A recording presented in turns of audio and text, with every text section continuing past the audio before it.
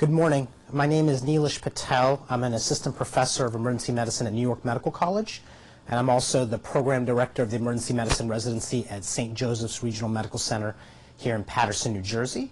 And the topic for today's talk is acute porphyria attacks in the emergency department. I do have one financial disclosure to make in giving this lecture. I am on a speaker bureau, and I speak for a pharmaceutical company called CSL Behring. The therapy that I speak about for them is Kcentra, which is a 4-factor prothrombin complex concentrate. I have no other financial disclosures to make in giving this talk on porphyrias today, and we will not be discussing PCCs at all in this talk. So let's get started with this talk. Here are the objectives for the lecture.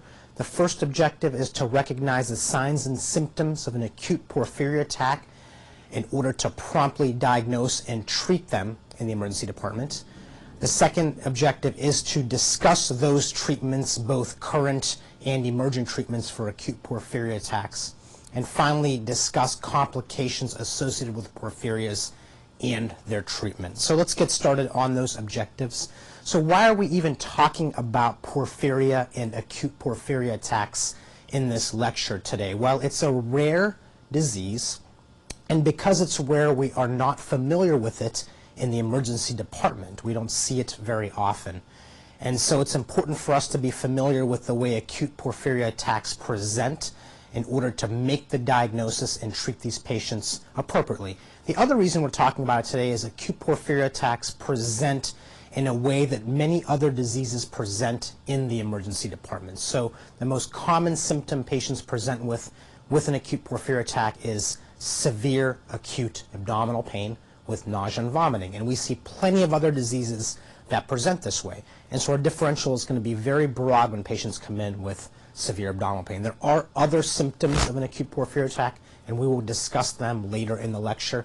And I'll give you pearls on how to start to suspect this diagnosis and then make the diagnosis with lab testing. So again, it's a rare entity that presents with a common symptom, and because of that, it's important to discuss. This is a complicated diagram of the heme biosynthesis pathway, and this is the heme that makes up hemoglobin, and you can see there's multiple metabolic precursors in this pathway. For instance, we have porphobilinogen and other metabolic precursors, and the ultimate end product is the formation of heme. And along this pathway, there's catalytic enzymes that convert one metabolic precursor to the other. And so what a porphyria is, it's a genetic, inherited, usually inherited disease, which decreases the catalytic activity of one of the enzymes along this pathway. Therefore, there's a buildup of the metabolic precursor prior to that enzyme. And due to that buildup of the metabolic precursor, patients have symptoms. So there's multiple different types of porphyrias, and it depends on which catalytic enzyme has decreased activity. So again, the porphyrias are a group of metabolic disorders whereby there's decreased activity of one of the catalytic enzymes along the heme biosynthesis pathway. And so it depends on which enzyme has decreased activity. Now, for the most part, porphyrias are inherited. It's an autosomal dominant inheritance with variable expression. Some of them are actually acquired. And so you can see some of the porphyrias listed here. And what we'll discuss today are the acute porphyrias, and there's 4 main acute porphyrias listed here. Acute intermittent porphyria, also known as AIP, and this is the most common one. Variegate porphyria, VP. Hereditary coproporphyria, which is HCP. And finally, the very rare ALAD deficient porphyria. You can also see that there's an acquired porphyria listed here. But the goal of this talk is to talk about the acute porphyrias, the 4 ones that are listed on this slide. And the reason is these are the ones that present with crisis. These are the ones that we'll see in the emergency department. And these are the ones that actually carry a mortality risk. And so those are the ones we'll discuss. Now, you can classify all of the porphyrias as acute or non-acute. And again, we're going to discuss the acute porphyrias today. The non-acute porphyrias tend to present more with cutaneous manifestations, which are self-limited, whereas the ones we're discussing today, the acute porphyrias, tend to present with a neurovisceral crisis, We'll talk about what those neurosymptoms are, and the visceral symptoms tend to be severe abdominal pain. Another way to classify the porphyrias is classify them as erythropoietic or hepatic. Heme synthesis occurs in the bone marrow and it occurs in the liver. So depending where the process is affected, again, you can classify them as erythropoietic or hepatic. The acute porphyrias we'll discuss today are all hepatic porphyrias. So now that we know what porphyrias are, which is a group of metabolic disorders along the heme biosynthesis pathway, let's take a look at that complicated pathway again. And you're going to see I'm going to highlight where the 4 acute porphyrias actually occur. Where is there decreased enzyme activity? Which metabolic precursors actually build up? So if you take a look here, here's one of the enzymes that has decreased activity, ALA dehydratase, which is the least common of the acute porphyrias. Inhibition there leads to a buildup of ALA. And you'll see the other ones depicted on this slide. So again, along this pathway, there is a genetic predisposition, decreased activity of an enzyme, therefore increase of the metabolic precursor, which then leads to symptoms of an acute porphyria attack. So again, we know what an acute porphyria is, and patients get acute porphyria attacks or an acute crisis. But the actual pathogenesis of this is somewhat poorly understood. Why do patients get that acute attack? So here are some of the theories. One of the theories is there's a buildup of the metabolic precursor, as we've discussed, and that is a toxic substance both to the abdomen and as well as to the neuronal tissue. And so there's deposition of these metabolites.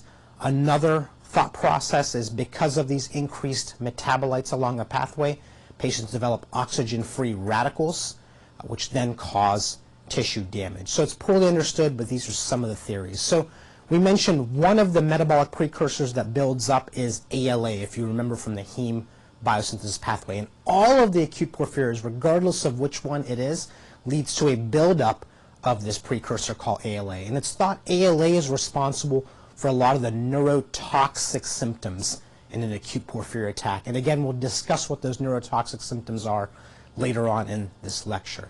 And so the thought is ALA crosses the blood-brain barrier at specific points, and it's directly toxic to the neuronal vasculature, leading to increased vascular permeability and other symptoms such as edema, which then causes neurosymptoms including encephalopathy. So it's thought that ALA is the metabolite that causes the most neuronal toxicity as far as the acute porphyrias go. If you remember back, we're talking about the 4 acute porphyrias. There was one acquired porphyria which inhibits the enzyme, which then leads to a buildup of ALA. And that acquired porphyria, which we're not going to spend a lot of time on, is actually lead poisoning. So lead poisoning is an acquired porphyria, inhibits an enzyme, ALA dehydratase, which then leads to a buildup of this metabolic precursor, ALA, just for a frame of reference. As far as the pathogenesis of an acute porphyria attack, there's very often a trigger for a patient to get an attack. And you can see on this diagram some of the common triggers.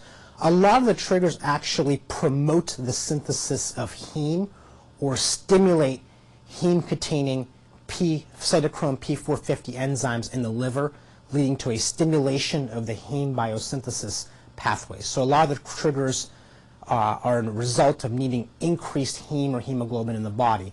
And because of these triggers, we think patients have an acute porphyria attack. So some of the triggers, again, most commonly are listed here, including medications, illicit substances and alcohol, infectious processes, a fasting state or low caloric intake, as well as pregnancy, and finally hormonal changes, including menses. And important for us in the emergency department to be aware of these triggers. Most acute porphyria attacks have a trigger, although some do not. And one that we really need to be aware of, which we'll discuss in depth, is medications. Because if a patient comes in with an acute porphyria attack, not only do we need to try to recognize that a medication was a trigger, we want to avoid medications that can worsen the attack. So some of the medications are listed here that are known to trigger acute porphyria attacks or a crisis, and you can see this list is very long, and in fact the list is longer than this. There's a few websites listed at the bottom of the slide. You can reference them for all of the medications that may be triggers, and this list does change, and you can see some of the medications that we commonly use in the emergency department listed on this slide. So some of these medications are chronic meds that patients may be on, and some of them we may use in the ED for acute treatment. So some of the medications again listed here include sedatives like ketamine, anesthetics like lidocaine, oral contraceptives, RSI agents such as etomidate, and there's antibiotics, anticonvulsants, and the list goes on. So again, be aware that medications are a common trigger for a crisis. I mentioned hormonal changes or menses, another very common trigger. In fact, menses is thought to be the most common trigger in women of an acute porphyria crisis. Typically, these patients get mild attacks because these attacks can be mild to severe. However, again, a well-known trigger. And interestingly, OCPs are sometimes used to treat acute porphyria attacks due to menses, because the interesting part of this is OCPs is identified as a trigger in some patients, but it also can be used as a treatment in patients. Pregnancy, again, also can be a trigger, particularly during delivery or the postpartum period, so we need to be aware of this in our pregnant patients. And another trigger I want to emphasize is infection. This is a pretty common trigger of an acute porphyria crisis, and so when we see patients and we suspect it could be an acute porphyria attack, we want to rule out infection and potentially cover patients with empiric antibiotics. So we'll talk a little bit more about the triggers as we move through this lecture. Let's get into another objective, which is clinical signs and symptoms of disease. Across the board for the acute porphyria, the most common symptom patients present with is acute, severe, excruciating abdominal pain. And it's been reported that the abdominal pain of a crisis mimics an acute abdomen. There's other symptoms, but this is by far the most common one. And when we think about that, we see plenty of patients with severe abdominal pain in the emergency department. So when a patient comes in, what's the differential? It could be an acute abdomen. Now, I also mentioned acute porphyria attacks present with neuro and psychiatric symptoms, and we'll discuss what those symptoms are, but they include things like anxiety, restlessness, depression, apathy, encephalopathy, and motor weakness, potentially or usually proximal motor weakness. So other things that may mimic an acute porphyria attack, DKA, psychosis can actually be the presenting complaint, hypertensive crisis because patients get autonomic instability, including tachycardia and hypertension, and then Guillain-Barré syndrome. So a lot of patients will present with motor weakness, and that motor weakness can progress to all of their extremities, and this can be mistaken for GBS. So it's a bit confusing. In the emergency department, we're often juggling multiple differential diagnoses on patients. And what's difficult with the acute porphyria attack is they can present with symptoms of abdominal pain, most commonly, neurologic symptoms, and psychiatric symptoms, and it's sometimes hard to put those together, as you saw on that differential diagnosis. So we have to have a high index of suspicion. If a patient comes in with abdominal pain and neuropsych symptoms, have a high index of suspicion and think this could be an acute porphyria crisis. Some clinical facts to know with acute porphyria. Typically, the peak age of presentation for an attack is age 30.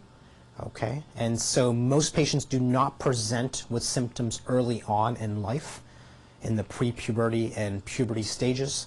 Much more common in women, about 4 to 1 occurrence more commonly in women. And although this is a predominantly an inherited disease or genetic disease, only about 10 to 15% of patients with porphyria will actually have an acute attack during their life, which means 85 to 90% of patients who have a porphyria will not present with an acute attack. So why is that? That's the case because there's variable expression. So there's a continuum of disease and there's variable expression. So patients may come in and they don't have the diagnosis of acute porphyria because they've never had an attack. In fact, most patients don't. Interestingly, when patients come to the ED, about 2/3 of them will have a family history of a porphyria, which means 1/3 won't. And that makes sense because, again, this disease can be latent, as I mentioned, in 85 to 90% of patients. So again, ask about family history, although don't hang your hat on it. Realize that you may see patients as a first presenter. And then acute porphyria crises have a variable presentation. Patients can have a single attack during their life, or they can have multiple attacks. And when patients have an attack, they can have multiple attacks within days to weeks and present that way. Less than 10% of patients will actually have recurrent attacks. So for a patient with an acute porphyria, the course is the majority of them will never have an attack, some will, and most that do will have a solitary attack and not recurrent attacks. Also, again, always look for triggers, medications, infection, hormonal changes. Inquire about these things. So again, the most common symptom is acute severe abdominal pain. This is a study out of Taiwan. It looked at 32 patients. It was prospective observational who presented with acute porphyria attacks to emergency department. 10 of these patients were new onsets on their presentation, and all of them had acute abdominal pain. Most of them had nausea, vomiting. None of them had fever, and the majority of them required opiate pain medications for control of their symptoms. So all these patients had abdominal pain, most common symptom.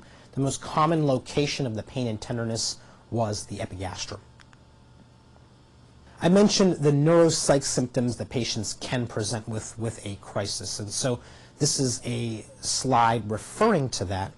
And so most acute attacks are preceded by mild neuropsych symptoms such as anxiety, insomnia, irritability, and then patients' neurosymptoms can then progress. Now again, attacks are variable. Some patients don't get a lot of neurosymptoms, some patients do. The symptoms that you can see or patients can progress to include sensory changes, motor weakness. Again, usually it starts proximally, and that motor weakness can then involve all four extremities, where a porphyria may mimic something such as a Guillain-Barré, and patients can present as a paralysis. And that motor weakness can then move on to involve other muscles of the body, including the diaphragm, and patients can develop respiratory fatigue and potentially respiratory failure. A proportion of patients also get encephalopathy and seizure, and of course there's a mortality associated with acute porphyria attacks. So again, to summarize the neurosymptoms, psychiatric symptoms such as anxiety, depression, can progress to motor weakness, sensory changes, and always be monitoring patients' respiratory status. In the past, the mortality of patients with an acute porphyria attack in the literature is reported as 10 to 15%, which is quite high. In recent literature, the mortality is reported to be about 1 to 2%, and this mortality is mainly due to respiratory failure. So again, be very vigilant in monitoring patients' respiratory status when they present with an acute porphyria attack. In fact, all of these patients likely require admission to the hospital for monitoring. And so 1 to 2% mortality, not insignificant, much improved from prior literature. Here's a table listing all of the symptoms of an acute porphyria attack. Again, you can see abdominal pain leads the way. 97 to 98% of patients will present with acute abdominal pain. Tachycardia. So again, these patients often have autonomic dysfunction, so they'll present with tachycardia and hypertension. I have dark urine listed here. We haven't alluded to that in this lecture, but patients with acute porphyrias will have a discoloration of their urine from the metabolic precursors. Now, if that urine sits out and is exposed to light, the urine will become darker, and we'll talk a little bit more about that. So if you have a patient that actually gives you a urine sample and the urine gets darker as it's sitting out in light, think this is an acute porphyria attack. You can see the neurosymptoms listed here, including peripheral motor neuropathy, about 40 to 60% of patients, hypertension, hyponatremia, we'll talk about in the next few slides, and at the bottom there you see seizures and chest pain listed as well. So a variable presentation, but the most common symptoms, again, acute abdominal pain, sensory motor symptoms, psychiatric symptoms, vital sign abnormalities, and a dark urine. Lab abnormalities, very non-specific. You saw on the previous slide about 25 to 30% of patients with an acute porphyria attack will have hyponatremia. And this is usually due to volume loss from nausea, vomiting, but it can also be from inappropriate secretion of ADH.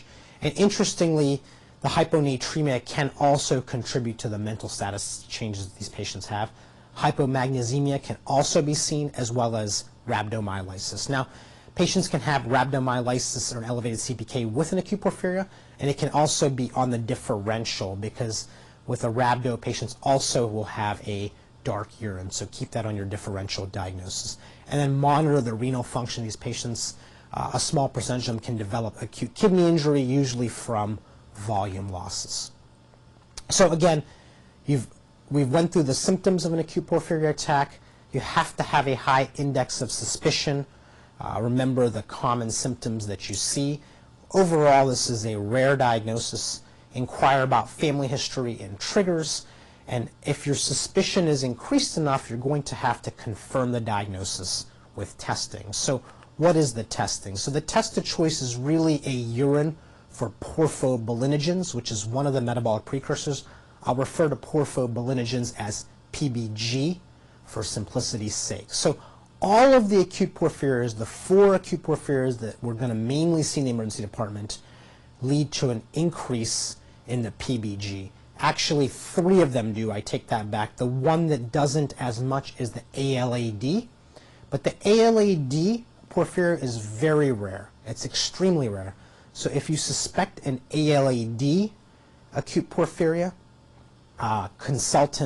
consultation is recommended because that is more specialized testing.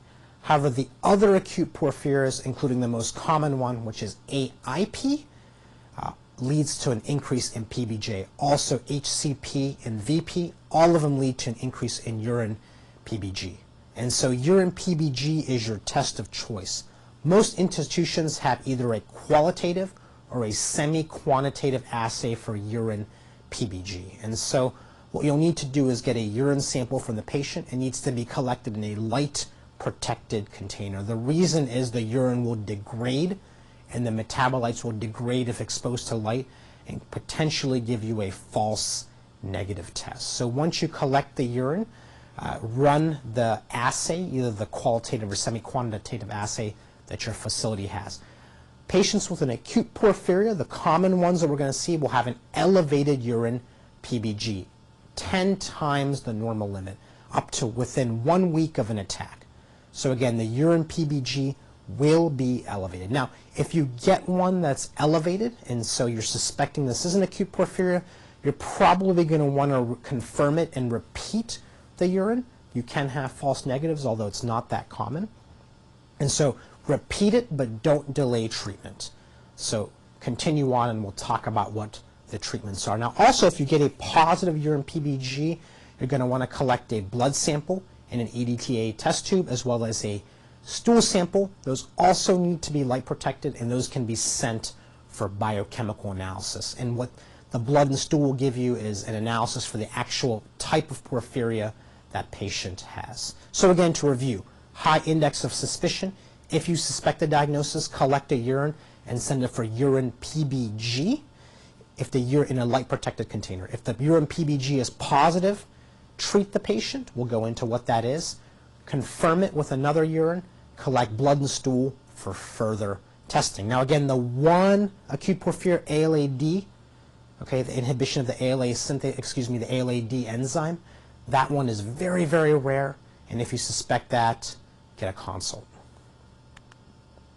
Treatment.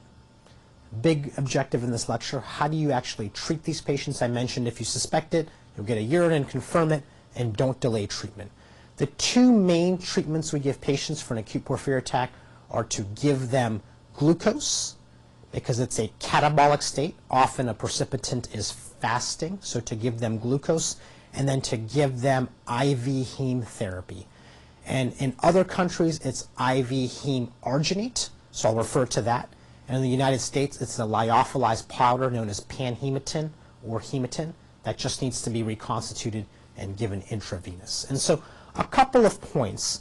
In most of the literature, IV heme therapy tends to work better than glucose loading. And when I say better, it decreases the duration of an acute porphyria attack, it improves symptoms, decreases length of stay, etc. Porphyria attacks are variable. There's a small subset of patients who have mild attacks who may not need IV heme therapy and will just respond to glucose loading. But the majority of these patients who present with a neurovisceral attack will need IV heme therapy. So you can use your judgment, but again, for the moderate to severe attacks, they'll probably require the IV heme. As far as the glucose load, remember, both of these therapies, not only glucose but IV heme, decrease ALA, which is a metabolic precursor. They downregulate ALA synthase, which is the enzyme along the heme biosynthesis pathway. And so both of them downregulate this enzyme and improve patient symptoms. The glucose load, if you're going to do it, the recommended way is to do a D10 drip in normal saline. And the recommendation is to give patients about 200 grams of glucose a day during an acute attack, sometimes more than that. So here's all of the treatments. We mentioned glucose loading and we mentioned IV heme therapy. Always supportive care is very important. Remember, these patients can have respiratory compromise. So if they have respiratory compromise, they'll may need oxygen if it's just hypoxia. If it's more significant, they may require endotracheal intubation. Remember to keep an eye to triggers. If a patient had a trigger, identify it, and then try to avoid giving medications that may exacerbate the acute porphyria attack, and keep an eye on medications. Now, the recommendation is to avoid medications during an attack that may exacerbate symptoms, but if there's an emergency medicine that you need to give the patient, then go ahead and give it. Remember, a common trigger is infection, so work these patients up for infection, including blood cultures, urine cultures, etc., and consider empiric antibiotics if infection is high on your differential diagnosis. Avoid a catabolic state. Remember, that exacerbates an acute porphyria attack. It leads to stimulation of the heme biosynthesis pathway. So fasting states particularly, so patients are going to need carbohydrates. They're going to need a glucose load, and consider giving them a D10 drip. Supportive care in terms of electrolyte management. Remember to manage hyponatremia, hypomagnesemia, and closely watch the electrolytes, and then give patients IV heme arginate in other countries, and in this country it's hematin or panheme, which is the lyophilized powder. So this is a nice slide going through all of the facets of management of an acute porphyria attack, from the supportive care all the way down to the therapies such as glucose and IV heme. So let's spend some time talking about heme therapy, which is really the mainstay. Again, we mentioned heme arginate is used in Europe, and in this country it's hematin, which is the lyophilized powder, which you'll simply reconstitute. And so the benefit in trials is that heme therapy has been shown to improve symptoms quickly in patients compared to glucose loading. It's relatively safe, and we'll talk about the safety profile of it in the next slide. And we'll go into some of the literature regarding heme therapy in the next slide as well. So again, the recommendation is, if you're going to treat a patient with heme therapy, to use it early in the acute exacerbation. It tends to work better if you use it up front. The recommended dose is 3 milligrams per kilogram intravenous, and it's given once a day over a period of 4 days. Sometimes it's given for longer than that, and the infusion runs over about 30 minutes. Once you reconstitute the powder, or you have the infusion, you're ready to run it, you should use it right away, because as it's exposed, it can also degrade as well. So once you reconstitute, use it right away. And the recommendation is to give it through a large bore IV or a central line. And the reason is the heme therapy causes thrombophlebitis. It's irritating to the veins. This is one of the biggest complications of heme therapy, and it's due to the formation of heme agglutinins in the therapy. And so again, give it through a large bore IV, consider a central line. The side effects of heme therapy include thrombophlebitis, which we mentioned, irritating to the veins, can cause coagulopathy, and there are reports of anaphylaxis, although that's not common. So a little bit more on the thrombophlebitis. If you look at the literature on heme therapy, there's a recommendation to consider giving it with albumin. So to reconstitute the heme powder with albumin and then to infuse it that way. And the reason is by doing that you decrease the formation of heme agglutinins, which are thought to cause the thrombophlebitis. So you can reconstitute it the way with saline, which is one way, or you can reconstitute it with the albumin. So let's look at 3 trials that look at heme therapy for acute porphyria attacks. So this is a trial out of the Archives of Internal Medicine from 1993, and these were all patients with acute porphyria crisis. This was, I believe, over 50 patients, and they were all treated with an heme arginate infusion, and they were all treated within 24 hours of their acute porphyria attack. And what was found was patients had decreased symptoms when they were treated with IV heme arginate within 24 hours of their attack. So they had about 2.5 days of abdominal pain, and opiates were needed for about 2.8 to 3 days. And when we look historically back, most attacks, patients had pain longer than 2.5 days and required opiates for a longer period of time. So this seemed to decrease symptoms of an acute porphyria attack, decrease opiate use for acute porphyria attacks, and these patients spent less time in the hospital. Now, the majority of these patients required hospitalization, but historically, looking at previous trials, they spent less time in the hospital. So it seemed to improve outcomes. There was one case of thrombophlebitis in these patients treated with IV heme arginate. So from this trial, what we can take home is if you're going to use IV heme therapy, use it early. Okay, it's reserved for moderate to severe attacks, but if you make that diagnosis, use it up front because it tends to have a better bang for the buck up front. This is a trial from the American Journal of Medicine from 2006. This was a larger trial. This was over 100 patients with over 300 acute porphyria attacks. And this was an open label prospective trial. And this actually looked at hematin, which is the lyophilized powder we have here available in the U.S. for the treatment of an acute crisis. So what we use is what this trial looked at. So again, over 100 patients, over 300 attacks, and they all got IV heme therapy. And of all these patients, about 3/4 of them, all of their attacks responded to IV heme therapy. And in about 85% of them, one of their attacks responded well to IV heme therapy. So in the majority of these patients, IV heme therapy decreased hospitalization stay, decreased the duration of symptoms, decreased opiate use, and helped patients with their attack. Now, in this cohort of patients, there was 4 deaths, okay, from the acute porphyria. So remember, this carries a mortality, and that mortality is from respiratory failure, no doubt. None of those 4 deaths were thought to be attributed to treatment with IV heme. They were all thought to be due to the severity of the acute porphyria attack. So you can see the data is limited. This is a rare disease, and the data for IV heme therapy is limited, but it does show a potential benefit. This is one trial you might come across from the Lancet 1989, and this is a trial that doesn't show as much of a benefit for IV heme therapy, so I want to give you both ends of the spectrum here. And so this was actually a double-blind, placebo-controlled trial, 21 patients who presented with an acute porphyria attack, and again, 21 patients treated with either IV heme arginate therapy or placebo. And in this small trial, they found no statistically significant difference in pain scores, the amount of opiate required, or hospital length of stay in patients who got IV heme therapy compared to placebo. So this showed that IV heme therapy did not improve those parameters we just discussed. Now, a couple of things about this trial.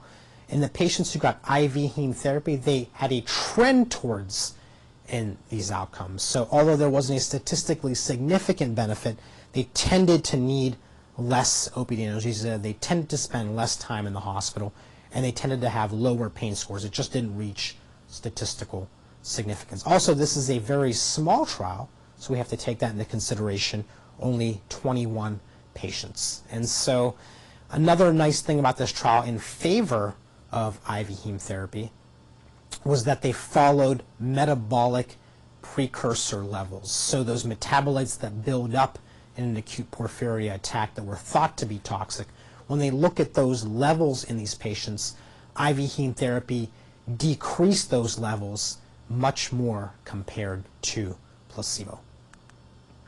So again, just to review, we covered supportive care, keep an eye on the respiratory status of these patients, monitor their electrolytes, okay, give them a glucose load, okay, whether that's carbohydrates or IV glucose. Look to identify triggers and then avoid triggers that may worsen the acute porphyria attack, and then consider giving these patients IV heme therapy. From the limited data we have, it tends to decrease the duration of an attack, decrease symptoms, hospital stay, as well as the need for opiate medications. Now, most of these patients from the literature we look at do require opiate pain medication for control. These attacks cause very severe pain. So use any of the IV opiates to control pain. Morphine is safe. Hydromorphone is safe. Fentanyl is safe. So none of these are on the no-no list as a trigger. So use these liberally to control pain in a neurovisceral crisis. If you remember back to the symptoms table we looked at, the most common symptom being acute abdominal pain, seizure was on there. And on that table it said about 10, I believe, to 20% of patients will have a seizure, and that's probably overstated. A seizure is not a very common complication of an acute porphyria attack. In fact, other neurosymptoms are much more common, but patients can present with seizure. And if a patient does, remember that a lot of the anticonvulsants can actually exacerbate a crisis. So we have to be careful of the antiepileptic we choose. And so the recommendation really is to control the seizure with benzodiazepines because they are safe, particularly lorazepam and diazepam. Gabapentin is also safe, so use these medications and then make sure to look at the list of triggers and avoid those that could potentially exacerbate the crisis. We very briefly, another complication or special situation, we very briefly mentioned lead poisoning. Remember, lead poisoning is an acquired porphyria where the ALA-D enzyme is inhibited, and that causes a buildup of ALA, but that's an acquired porphyria, and lead poisoning has specific treatments which are listed on this slide. Some of the long-term complications of having a porphyria include the following. So hypertension is a big one. A lot of these patients develop hypertension, and so they need close blood pressure monitoring, close monitoring of their renal function, because a minority of them will then go on to develop chronic kidney disease and ultimately become dialysis dependent. So the recommendation is to follow the blood pressure in these patients commonly and to institute antihypertensive therapy early if they have hypertension. We mentioned patients can develop renal insufficiency as well. Another long-term complication of porphyrias is hepatocellular carcinoma, particularly hepatomas. And there's actually a much higher incidence of liver CA in these patients. And in fact, it's so high that there's a recommendation that these patients that have acute porphyrias be screened with imaging for hepatocellular CA and hepatomas. So keep that in mind. And then finally, a lot of these patients end up with chronic pain from their porphyria. And just to talk about that a little bit, when we talked about the clinical presentation, I'm not sure if I hammered this home, but these patients present with severe pain. They often present with neurologic symptoms and psychiatric symptoms. So they're often mislabeled as chronic abdominal pain, for instance, or chronic gastroparesis, or a psychiatric disease, or fibromyalgia, or chronic headache. And so they get these labeled diagnoses when in fact they have a porphyria. And so just realize that there's often misdiagnosis of a porphyria and the acute porphyria attacks. There's underdiagnosis because it's rare. And then oftentimes these patients get mislabeled. And then again, a complication can be chronic pain. And the pathogenesis of that is actually poorly understood, but this can happen.